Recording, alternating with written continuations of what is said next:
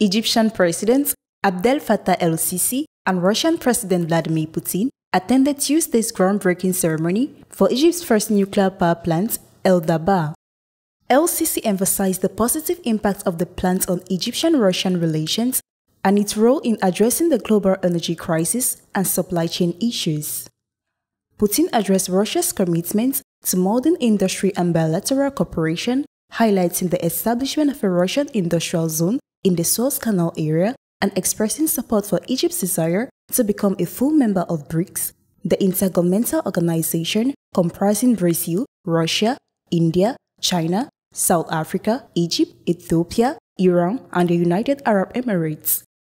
The two leaders also discussed coordination on the Palestinian-Israeli conflict. The event was described as a new chapter in the close cooperation between Egypt and Russia.